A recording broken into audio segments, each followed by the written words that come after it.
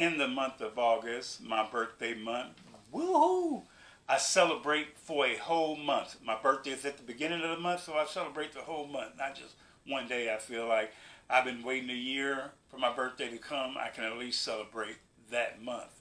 And so during the month of my podcast, I want to enlighten you and make you feel happy and focus on some different things. Take a little bit different route this time as we leave the focus of Black, Indigenous people of color, Mental Health Awareness Month. We want to laugh a little bit. So one thing I'm going to do is ask you to leave me a comment on who you think is the greatest comedian ever, or at least the top 3 or 5 greatest comedian ever. You can email me, you can text me, any of that, and let me see what you think. And we want to laugh a little bit, and I want to give you my opinion on who I think are some of the greatest comedians ever that ever lived.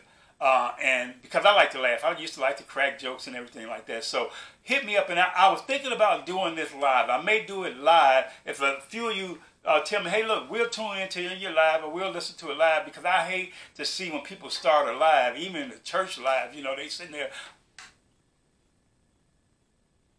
We're going to wait for a few more people to sign in before we get started.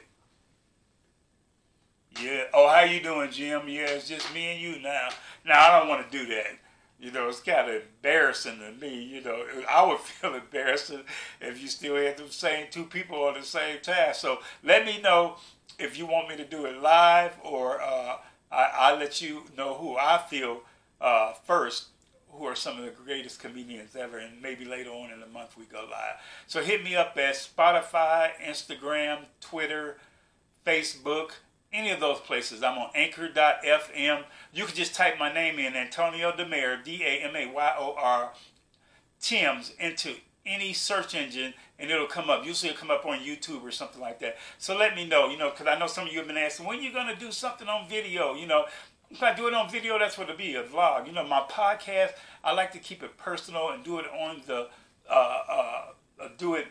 you know, without a camera or anything like that, just with the mics in front of you, so you can get that feeling of being personalized, and, you know, you can feel that person more like when we were young and we used to listen to the radio, and you got every TV program you could think of came on the radio, and you focused so much because you would be quiet and listen because you didn't want to miss anything, because you didn't have the capabilities of rewinding or any of those things. So I want you to listen to my podcast, and maybe one day I'll come to you with a video. So that's me, and this is me, and I'm done right now, and so I'll sign off, and I hope that you hit me up and we talk about this. The following podcast deals with BIPOC Mental Health Awareness Month, which is July.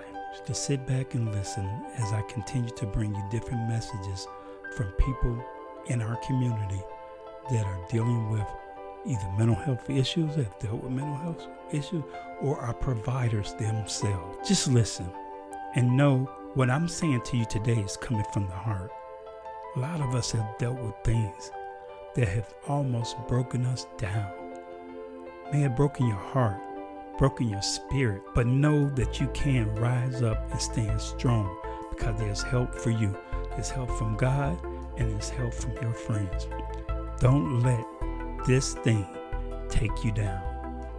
Don't let pride, that's the thing I'm talking about, take you down. So listen and enjoy. I'm Antonio Timms, Tony the Mayor, D-A-M-A-Y-O-R, Timms. Sometimes I'm right and I can be wrong. My own beliefs are in my song. The butcher, the baker, the drummer, and then. Makes no difference what group I'm in. I am everyday people. There is a blue one who can't accept the green one for living with. A fat one trying to be a skinny one. Different strokes for different folks. We gotta live together. I am no better, and neither are you. We're all the same, whatever we do. You love me, you hate me. You know me, and then you can't figure me out.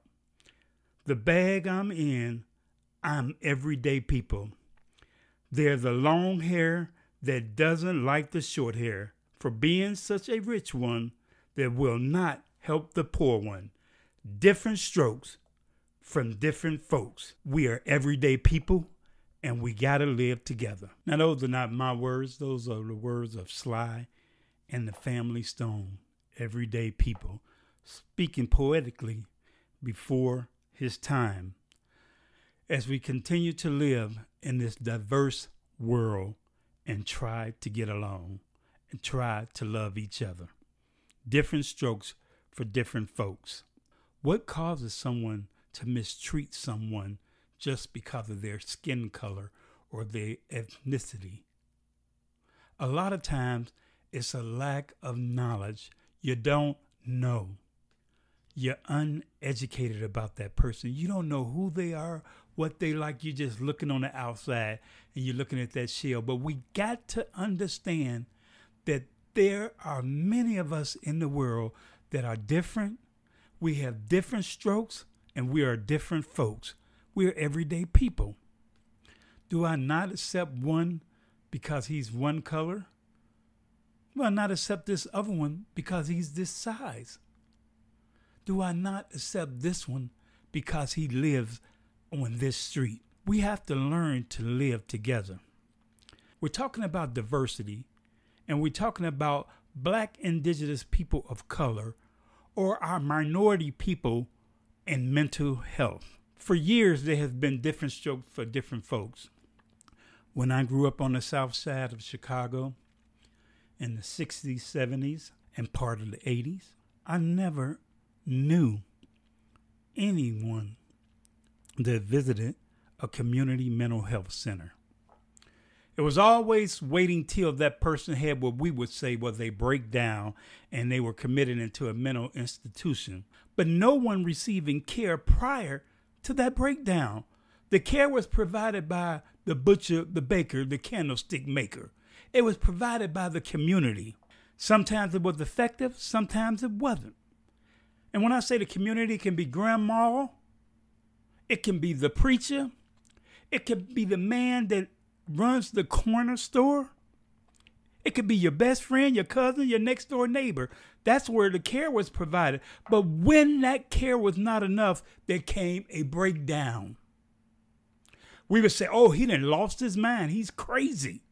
We would see people like this walking around the street with barefooted, clothes hanging off them, hair uncombed, talking to themselves and say they're crazy. But you don't know what took place prior to all of this, prior to the clothes, prior to the hair, prior to the breakdown. What took place there? What were we doing as a community to help these people? We're everyday people, right?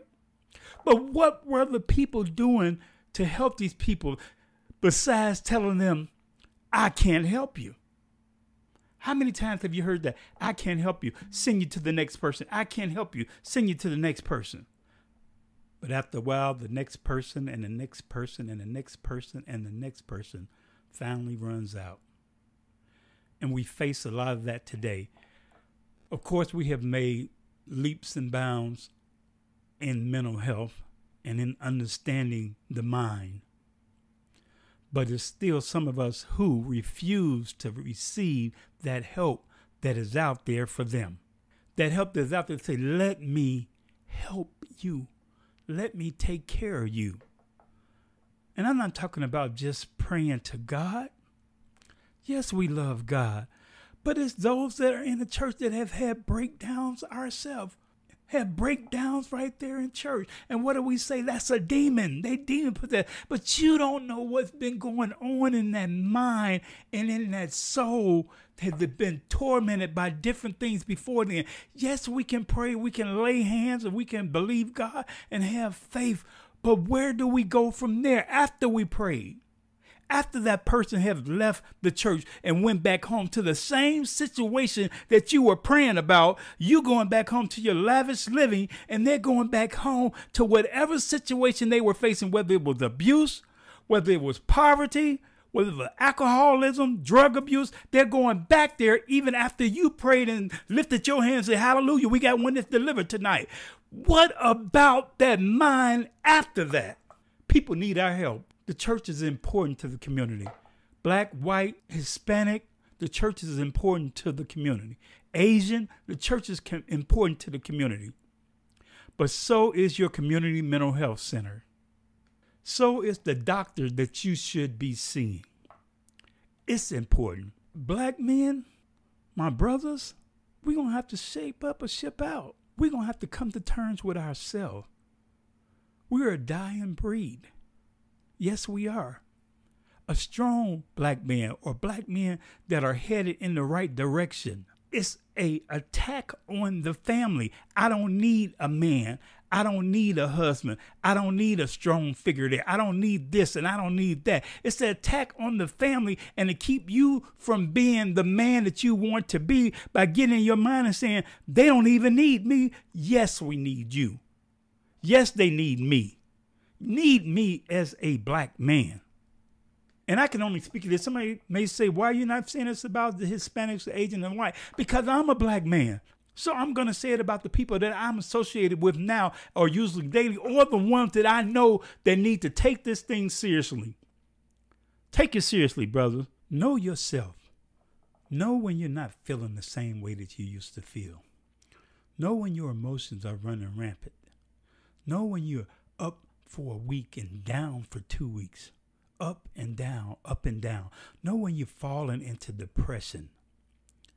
A lot of us don't like to say that word, depression. But know yourself. You got to know yourself. I had to learn myself. And I think I told you guys the other day, it took me years to understand, hey, Tony, you may need help. Who are you talking to? You're talking to everybody else. Who's talking to you? You're helping everyone else. Who's helping you? Who's listening to you? You're sitting there helping families solve problems. You're the parent support for everyone else. What about your support? And it took me a while to come to terms with myself and say, you know what? I need help. It shouldn't have to get to the point that you have to break down and be hospitalized because you come to the point that I don't even want to live anymore. No, you may not have planned a suicide or anything like that, but the thought has came, I don't want to be here anymore. You may not have planned it or you may not have attempted it, but the thought that says, I don't want to be here. I don't even want to survive no more. This has got so tough and so hard, I don't even want to be here anymore. It's gotten to the point that the things around me are taking place or overtaking me. It's maybe the drugs, the alcohol, the women, it may be your job, maybe your marriage. But these things have become so much of a weight on me. I don't know what to do, and all I want to do is be out of here. I want out. How many have said that before? I just want out of it.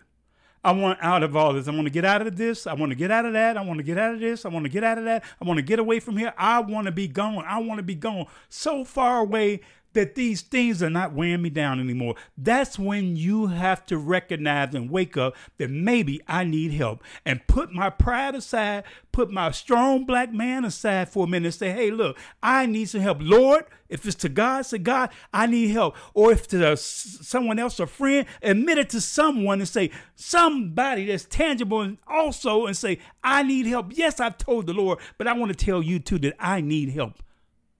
I need out of this thing. And the only way I'm going to get out of it is by letting it come out of me.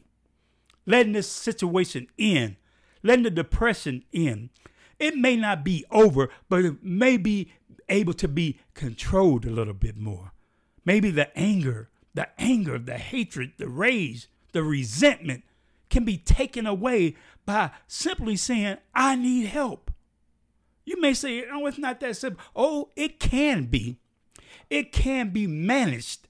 May not go away, but you can help manage your emotions. Quit being so strong in the mind and strong-willed that you don't want to say that I need help. Oh, I couldn't tell my wife that. I can't tell my mom that. I can't tell my cousin that. I can't let them know that how I'm feeling. Oh, yes, you can. All it does is take one person that you trust and you have faith in that will help you and protect your privacy and be able to lead you to the people that can help you, whether they lead you to the altar or they lead you to a community mental health center. Let them lead you. Let them help you.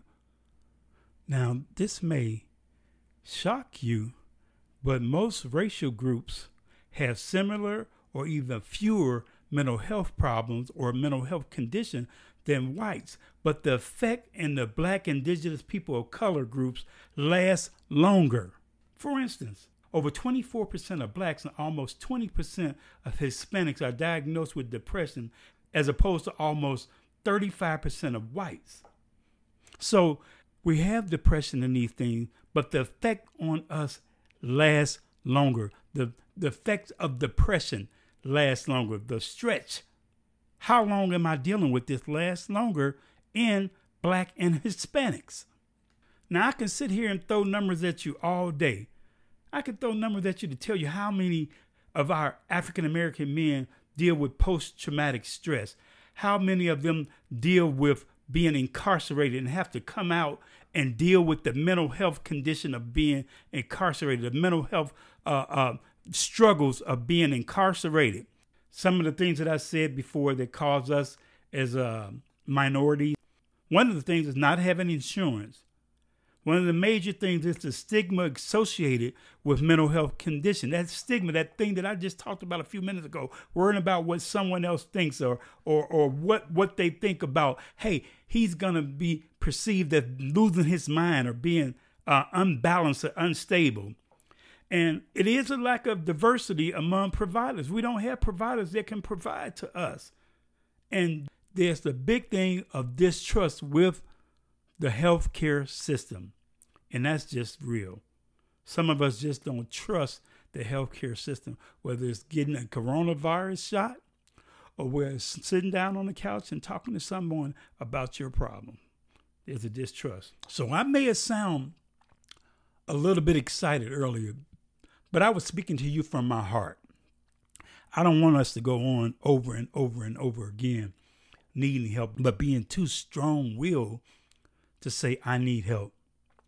Talk to your loved ones. Talk to your friend. Talk to your pastor. But get help. Be strong. Be encouraged.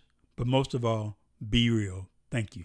The number to call is 1-800-273-TALK or 1-800-273-8255. National Suicide Prevention Lifeline is 1-800-SUICIDE. Again, that's 1-800-SUICIDE. The crisis text line is text HELLO to 741-741. Again, that's crisis text line. Text HELLO to 74174. Crisis hotline for teens and kids is 1-877-968-8491. Or you can text teen to teen at 839-863. The ages are between 11 and 21 years of age. Thank you for listening. I appreciate your support by lending me your ear. Please go and subscribe, follow, and share my podcast. For questions and comments, I can be reached at bigdog0862@me.com. That's bigdog0862@me.com. Tune in weekly for something interesting and exciting. This is Antonio the Mayor, Tony the Mayor, signing off and saying thank you. And remember, you can reach me also on Facebook at Tony the Mayor. Tony the Mayor, DAMAYOR. And you can also reach me on Instagram, TheMayor0862. The Mayor, DAMAYOR 0862. So I'll be looking to hear from you next time. And remember, call me. Send me a message, because everyone has a story to tell of experience, strength, and hope. And I want to hear your story. Thank you again.